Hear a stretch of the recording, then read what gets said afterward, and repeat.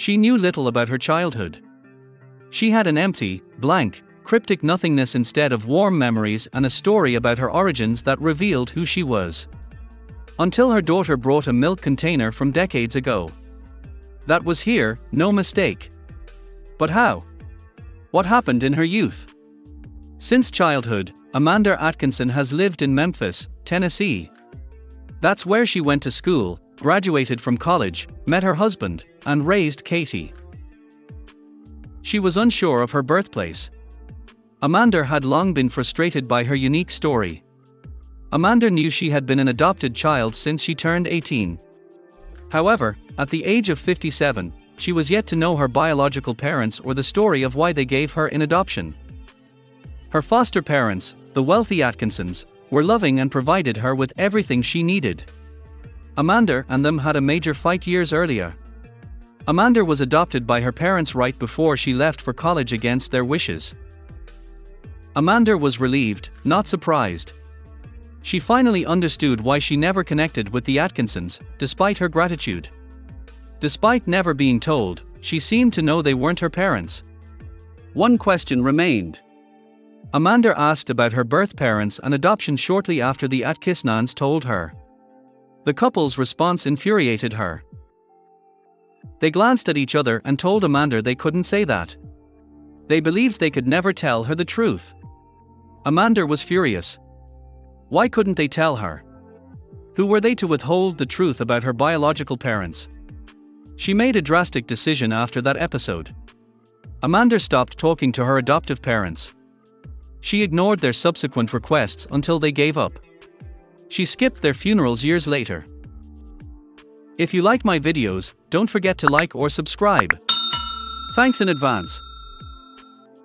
After that, she researched her roots for years. She visited all the local orphanages but was not listed. She found nothing in the library. She quit. She then met a life-changing person. She instantly loved her ex-husband Eric. Eric was Prince Charming at first, attentive, affectionate, and most importantly, he gave Amanda a sense of belonging.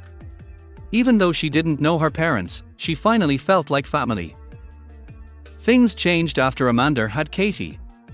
Eric became possessive, undermining, and aggressive overnight. Eric's deception shattered Amanda's world. She decided quickly. Divorced Eric. She realized he had used her weaknesses to trap her in their relationship.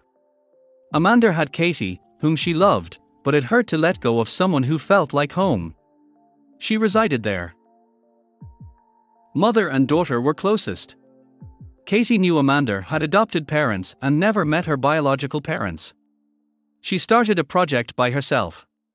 She vowed to discover her mother's origins. She visited all the orphanages and libraries like her mother.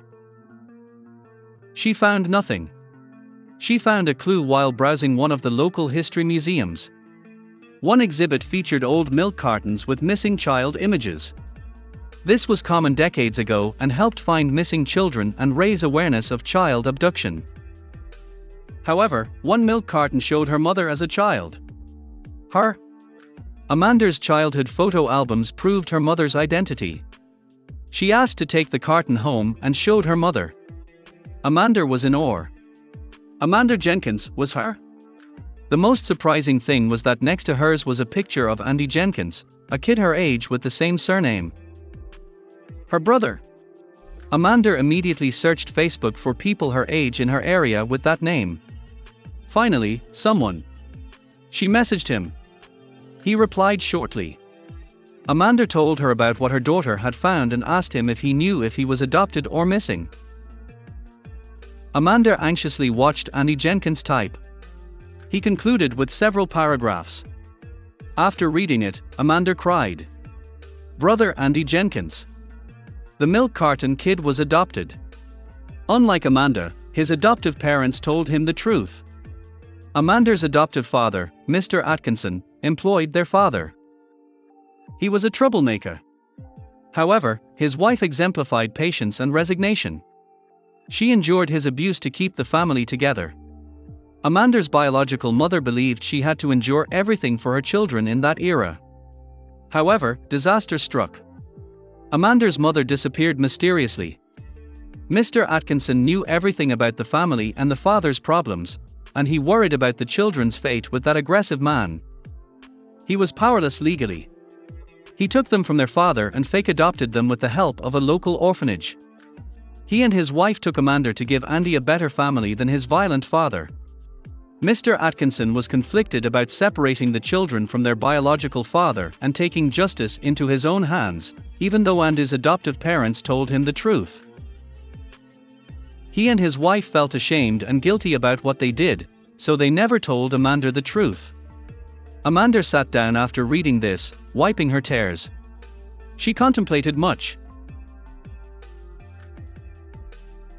Thanks for watching. I'll see you again in the next video.